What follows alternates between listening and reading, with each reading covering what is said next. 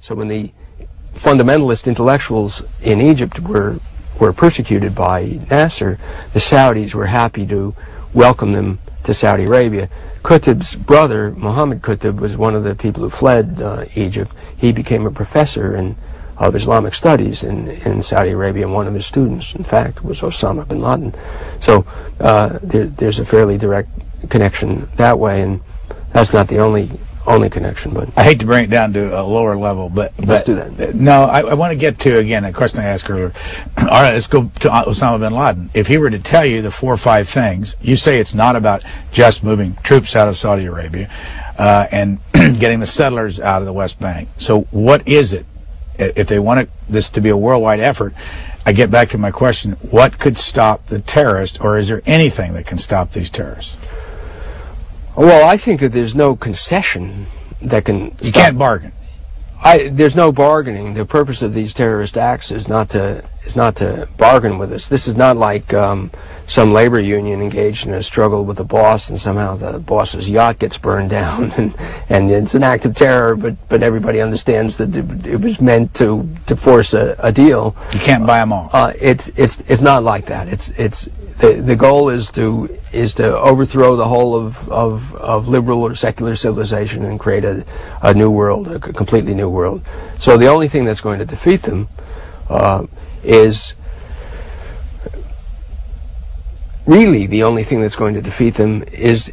to persuade them to abandon their ideas. Really, the only thing that will defeat them is to win a war of ideas. And how? Well, I mean, let me again go to the basics here. If you're an Islamist or a radical Islamist and you believe in the Quran, how do you live your life? And how do you want everybody else to live? I mean, the simple thing of, are women always veiled? Well, yes. I mean, the doctrine of the philosophy behind this doctrine is. Let me go back to all the other totalitarian movements in order to make the comparison. All of those movements had a utopian goal, and the utopian goal consisted of leaping into the distant past and at the same time leaping into the modern future. Thus, Lenin and the Bolsheviks wanted to go back to what Marx had considered to be the primitive communism of the barbarian age, or the primitive communism of the Russian peasants. But this primitive communism in the Bolshevik version was also and especially going to be a leap into the future, into a scientific age, into a futuristic sci-fi future, a perfect society. Mussolini marched on Rome in 1922 for the purpose of resurrecting the Roman Empire, the days of glory of the Italian people. So he was going to recreate the Roman Empire. His followers were arranged in legions. They were centurions. They were resurrecting the Roman Empire. But their Roman Empire was going to be modern, expressed by the kind of modern architecture that Mussolini went around building, which was exactly like the modern architecture that Stalin went around building. So in both cases, it was going to be a leap into the ancient past, which was also going to be a leap into the modern future. Any religious base in any of the Stalin, Mussolini, Hitler, Lenin? The real religious, the best example of a religious-based fascist movement was Franco's. In Spain, Franco's idea was that he wanted to return to the Middle Ages of Spain, when the Catholics of Spain were engaged in a crusade against the Muslims and against the Jews, and so he wanted, his followers were the warriors of Christ the King, and his goal was to resurrect what he imagined to be, what he fantasized to be, the perfect Catholicism, the perfect Catholic society of medieval Spain. And yet, in his version, of course, this was also going to be modern and scientific and advanced and so forth. So he had a religious vision of his ideas and his goal, which was going to be a perfect Catholicism. His was the most religiously oriented of the European totalitarian movements. The others, in the case of Lenin, it was anti-religious. In the case of the Nazis, they invented their own religion, which was Nordic pagan Well, tell me if I'm wrong. Is it that Hitler, Mussolini, Lenin, Stalin, Franco, in the end, it wasn't all about their personal power? I mean, hasn't this been discovered in years gone by, the torture, the terror, and all that stuff? It's all about their personal power, so you scrape it away. And were they ever really interested in their publics? And is this group interested at all in their publics? I don't think that with those movements it was about their personal power. That there's a difference between, there are dictatorships and dictatorships. That not every dictator is a Manuel Noriega. Manuel Noriega, as I interpret him, was interested in his personal power, in his own wealth and prerogatives, and the pleasant life he was leading as the dictator of Panama. And there are a lot of dictators like that. The totalitarian movements have always been different, which is that they've always been based on true believers and belief in the whole ideological system, and the notion of this revolutionary leap into the future society that's also going to be a leap into the past, the hatred for liberal civilization. All of this has always been sincere, and at some level, each of the totalitarian leaders has genuinely wanted to do good. I say at some level, because at a different level, at a deeper level yet, each of these movements has always wanted to do bad, has wanted to do bad, has not just stumbled into doing bad by mistake. And for this reason, each of these movements has always been based on some notion of transgression of moral moral values, of rebellion against the notion of morality and the notion of a decent society. That's why each one of these movements has established its strength by being ruthless for the sake of being ruthless, of killing people en masse for the sake of killing people en masse. Shoot more professors was one of Lenin's earliest orders. That with Hitler, the idea was always to kill millions and millions of people. Stalin too wanted to kill, and did kill, millions and millions of people, not to do them good, but to kill them. And then at a deeper level, these movements has always existed in levels. At a first level, they're for doing good. They're for creating this perfect society that could inspire the idealistic support of somebody who's subscribed to the ideals of that perfect society, however it might be described.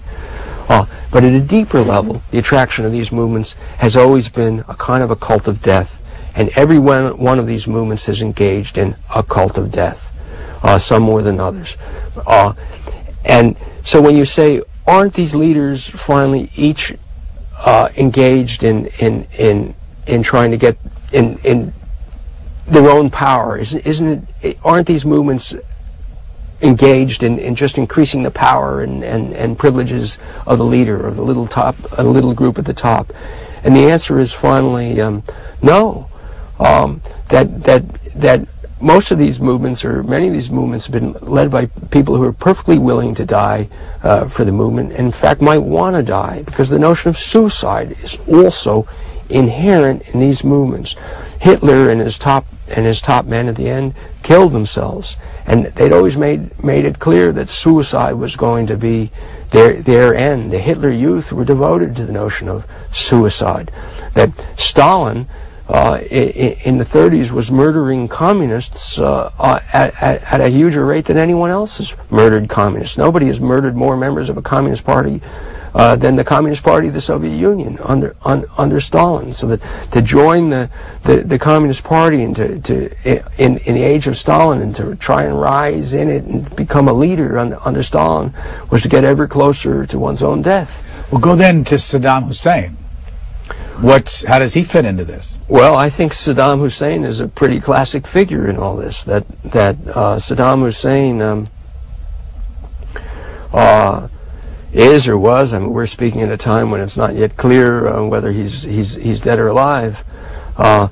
Saddam Hussein is a figure who precisely has been unable to negotiate or work his way out of the difficult jam that he was in for many years. Was unable to do that precisely because there is I think there always was in his regime an aspect of true belief in the ideals of the Arab Ba'ath Socialist Party, which was to create another version of the same totalitarian revolution.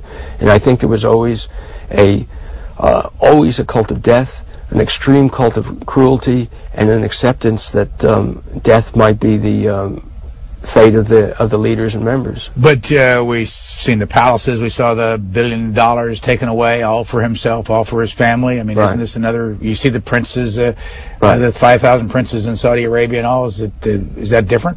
Well, the Saudi Arabian thing is a little different, and so let's. Is that all about themselves?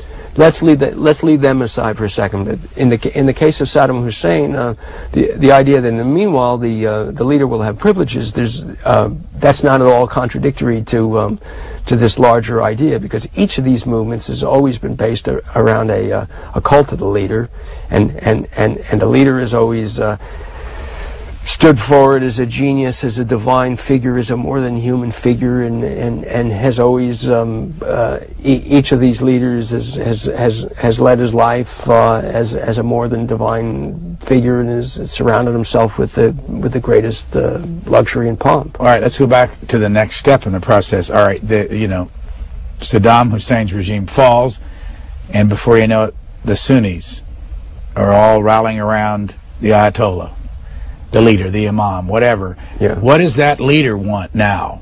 And we go back to your thesis in your book. If they want worldwide, Sharia? Well, Islamic law? I think you're talking about the Shia and the kind of movement that's come to power, that's been in power for many years in Iran, next door. And I would say that, yes, I haven't been able to explain what Qutb's final goal is, and this is how to answer your question. That that each of these totalitarian movements in Europe wanted to leap into the past and leap into the future. The Islamist movement, of which Qutb was the great philosopher, wanted to do the same. They wanted to leap into the remote past, but where Mussolini wanted to resurrect the Roman Empire, these people wanted to resurrect the ancient caliphate, the Muslim caliphate of the 7th century, from the days after the Prophet Muhammad, from the days when the Arabs, having accepted Islam, were conquering the world. So they looked back on the caliphate of the 7th century as the golden age, which they were going to resurrect. And the golden age meant Sharia or Quranic law, the strictest version of Quranic law as you see it in the Quran, a strict reading of all the rules and regulations and laws and punishments and mode of life as described and prescribed in the Quran. Let me just interrupt to read what you've written on page 64. What's a shura? Or a surah? Those are the chapters of the Quran. All right, and I just want to, because it helps if people haven't followed this. Right. The surahs lead him to discuss, you're talking about Qutb, dietary regulations, the proper direction to pray, the nature of prayer, the rules of divorce, the question of when a man may suggest marriage to a widow 4 months and 10 days after the death of her husband, unless she is pregnant, in which case after delivery. Is that a man-made law, or did that come from God to Muhammad? These are Quranic laws, and they're part of the Quranic revelation. The rules concerning a Muslim who wishes to marry a Christian or a Jew, very complicated, you say. The obligations of charity, the punishment for crimes and for breaking one's word, the Hajj, or pilgrimage to Mecca, the prohibition on liquor and intoxicants, the proper clothing to wear, the rules on usury and money lending, and 1,000 other themes. Now, Qutb, I assume, wrote about all that. Right. And this is part of his exposition or commentary on the Quran. So he's going through the surahs, the chapters of the Quran, some of which are tiny and some of which are very long, and they tell stories and they recount the history of Muhammad, and they do a lot of different things. And then he draws from this the specific laws of Sharia, which are either directly from the Quran or from the sacred commentaries on the Quran.